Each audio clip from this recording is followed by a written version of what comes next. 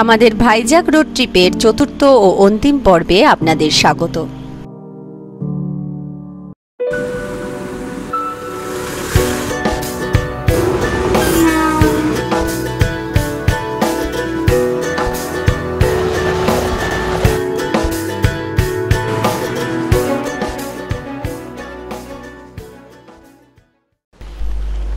আজকে আমাদের বেড়ানোর সপ্তম দিন। আজ আমরা আরাকু থেকে বেরিয়ে ওড়িশায় সাতকোসিয়া ওয়াইল্ড লাইফ স্যাংচুয়ারির মধ্যে অবস্থিত টিকরপাড়া নেচার ক্যাম্পে পৌঁছাবো। খুব সকাল সকাল রেডি হয়ে গেছি। প্রায় 600 কিমি ওপর ডিস্টেন্স আজকে আমাদের কভার করতে হবে।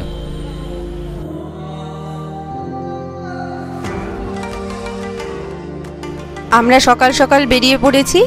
আরাকু থেকে ভিজিয়ান গ্রাম হয়ে 16 নং জাতীয় সড়ক ধরে এখন আমরা খুর্দা অবধি যাব। সেখান থেকে বাদিকে NH 655 ধরে প্রায় 150 কিলোমিটার গেলেই আমরা পৌঁছে যাব সাতকোশিয়া টিকরপাড়া নেচার ক্যাম্পে। জায়গাটা সাতকোশিয়া গর্জ নামেও পরিচিত। এখানে মহানদী গর্জের মধ্য দিয়ে প্রবাহিত হয়েছে। দুদিকে Satkosia reserve forest.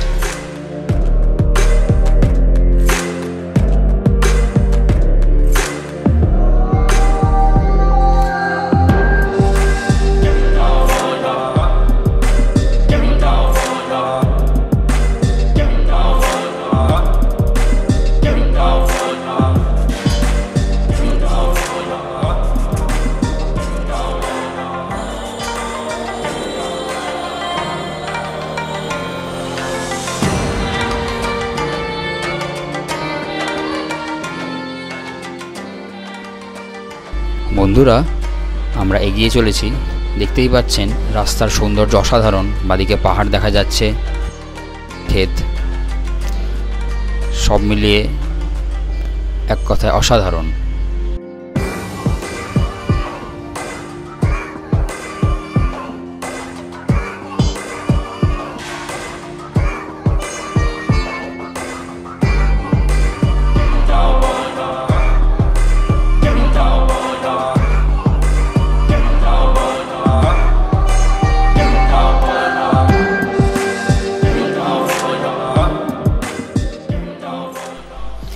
Good morning. গতকাল রাত 8টা নাগাদ আমরা এখানে এসে পৌঁছেছি। থাকার ব্যবস্থা এই টেন্টগুলোর মধ্যে। এটি ওড়িশা ফরেস্ট ডেভেলপমেন্ট কর্পোরেশনের ওয়েবসাইট থেকে বুক হয়। থাকা ও খাওয়া সমেত এখানে প্যাকেজ বুকিং হয়। লিঙ্ক আমি ডেসক্রিপশান বক্সে দিয়ে দেব। আপনারা লেটেস্ট তারিফ সেখান থেকে চেক করে নিতে পারেন।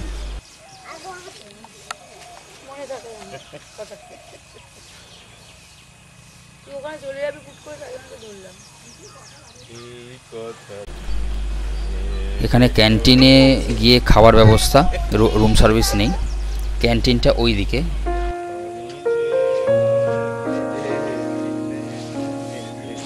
এই হলো ক্যান্টিন।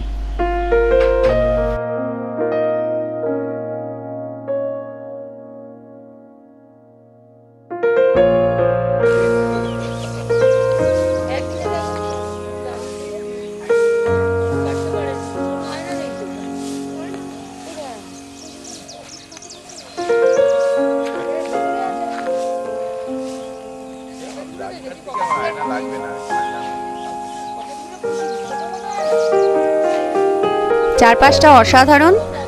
দূরে পাহাড়, সামনে মহানদী, পাহাড় জঙ্গল নদী মিলিয়ে এক কথায় অনবদ্য। এই দেখতে পাচ্ছেন মহানদী। নদী এখানে একটা বাঁক নিয়েছে। যেহেতু মার্চ মাস, জল অনেকটাই কম। দেখতেই পাচ্ছেন অর্ধেকটা চড়া পড়ে রয়েছে।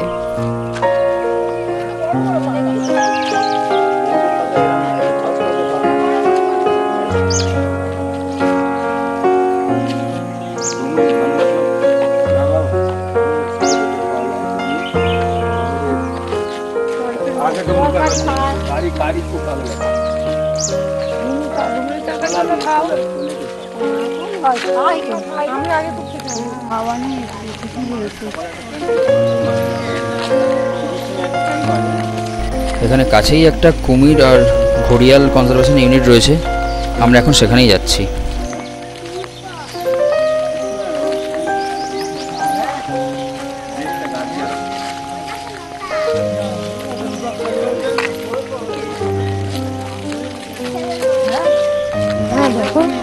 তো মানে ওরকমই করেছে, সাপের মতো দেখতে। ওই জিনিসটাই করেছে ওখানে।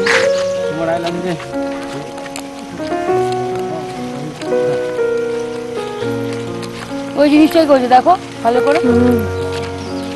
সোনায় গাড়ি আসছে।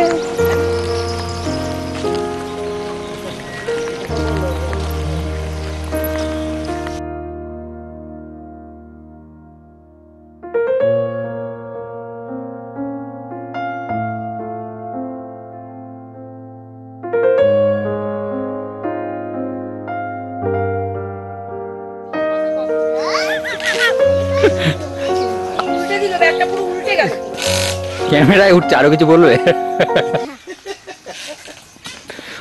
চুপ, কত কমটা উঠে গেছে। প্রচণ্ড গরম বাইরে, আমরা ক্যাম্পে ফিরে এসেছি। দেখতেই পাচ্ছেন একটা বসার ব্যবস্থা রয়েছে, একটা দোলনাও রয়েছে, মেয়ে দোলনা চড়ছে, আর একটা ক্যাম্প খাটেরও ব্যবস্থা করে দিয়েছে বসার জন্য। হাত ঢুকিয়ে রেখে দিন ওর ভেতরে, তাহলে আপনার সবসময় থাকবে। কিছু করতে পারেন।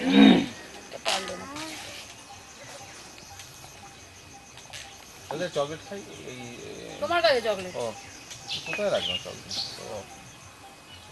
এই আমার চশমা কই? হ্যাঁ, গাড়ি আনতে হবে, চশমা ছাড়া না, আমার চশমা ছিল এখানে। এটাই পারে। কি হয়েছে? বাংলা চব্বচস্তা খাওয়া হচ্ছে নাকি বলছো? না ওর এগোতে পারবে না তো, স্লিপ খেয়ে যাবে। এখন বিকেল 5টা বাজে, আমরা নদীর ধারে এসেছি। খোঁজ নিয়ে জানলাম এইরকম ডিঙি করে পারাপার হয়, পারের 50 টাকা। আমরা প্ল্যান করছি যে একটু ওপারটা ঘুরে দেখে আসবো। ওখানটা গ্রাম আছে ওদিকটায়, জঙ্গলের মধ্যে দিয়ে রাস্তা, বুঝেছো?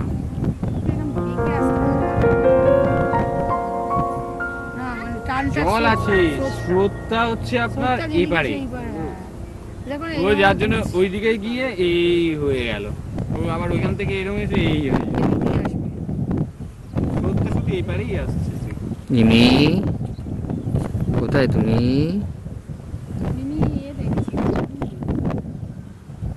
ওনার ডিম দেখছে। বাবার কোনো সময় ভিডিও হয় না, ও সবসময় নিজে। এপারে এসে নৌকা থেকে নেমে প্রায় 1 কিমি হেঁটে চড়া পেরিয়ে আমরা জঙ্গলের কাছাকাছি পৌঁছে গেছি।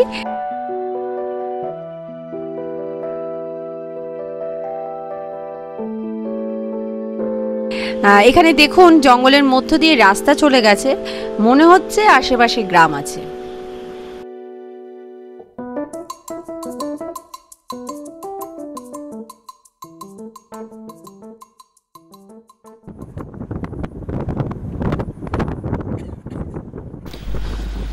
আমরা এখন নাইট সাফারিতে বেরিয়েছি নিজেদের গাড়ি নিয়েই। ক্যাম্প থেকে একজন গাইড এসেছেন, উনি বড় টর্চ মারছেন যদি কিছু দেখা যায়। গাইড চার্জ প্যাকেজের মধ্যে ইনক্লুডেড।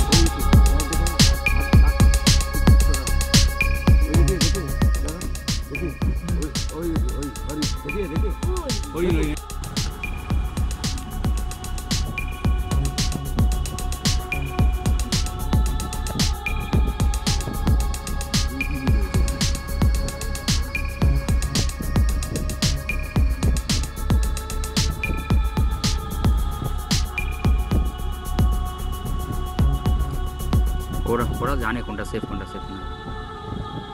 যখন তুমি গাড়িতে আছো কোনো অসুবিধা নেই, জানলা কাঁচ তুলে দেবো, চিন্তা করছি।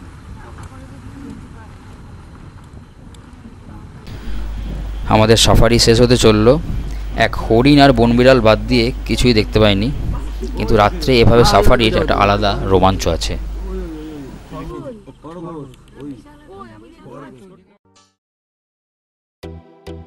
আজকের আমাদের ট্রিপের শেষ দিন।